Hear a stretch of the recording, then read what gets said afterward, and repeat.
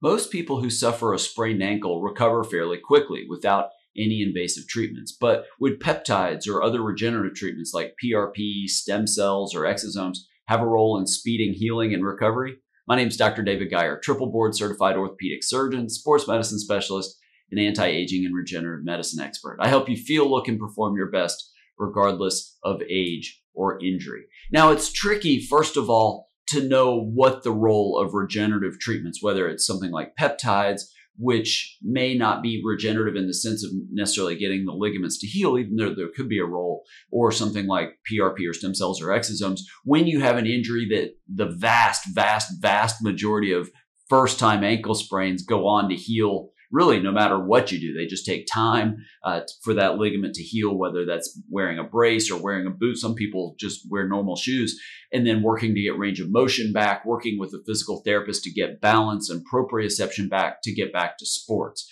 Could, though, something like peptides, BPC 157 or thymosin beta 4, help those ligaments heal faster? It's hard to say. They've never really been studied for that purpose. There are some animal studies showing that they are helpful in tendon healing, and typically the composition of a tendon and ligament is very similar at a microscopic and at a cellular level. So in theory, maybe self-injecting BPC or thymosin beta 4 near the area could be beneficial to help it heal. Again, that typically happens on its own. Also, though, maybe those two are adding even a human growth hormone releasing peptide like a CJC 1295, maybe to not just strengthen the tendons and ligaments, but get the muscles around the ankle stronger so that they can support the ligament. It's, again, possible that that could be beneficial. Like I said, the peptides have never really been studied for that purpose.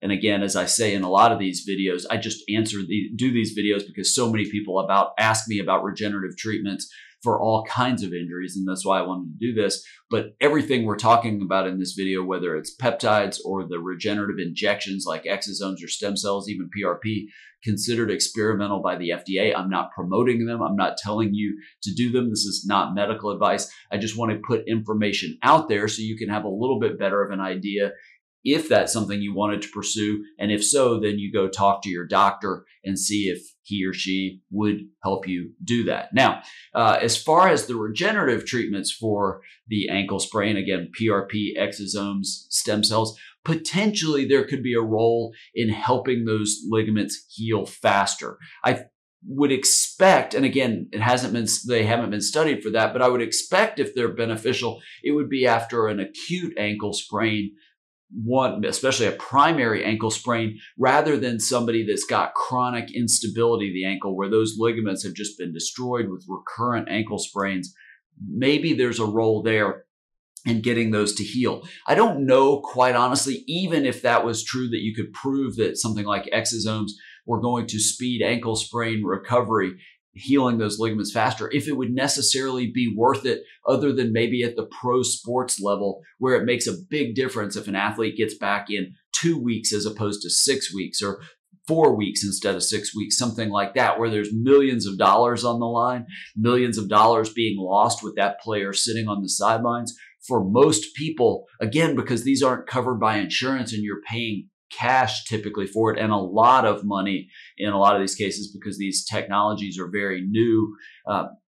It's just, I don't know if it would make a huge sense. I don't know that I would consider doing it for a first-time ankle sprain because I'm not a pro athlete. I'm not making millions of dollars to do videos and to see patients in my practice. So probably doesn't make a huge difference if I heal and return to weightlifting in 3 weeks instead of 6 weeks. But everybody's different. I just want to put this out there as something to talk about because so many people ask me questions about whether it's peptides or exosomes or any number of things for healing injuries. And one I've gotten a lot recently is, would they help with ankle sprains? So I'd love to hear your experience with your ankle injury, if it's an ankle sprain, or if you've had PRP or exosomes or stem cells or used peptides for an ankle injury. Leave those in the comments below. Just understand, if you leave a question, I can't give you medical advice in response to that. But what I typically do, as I did here, is I try to answer that question in a future video.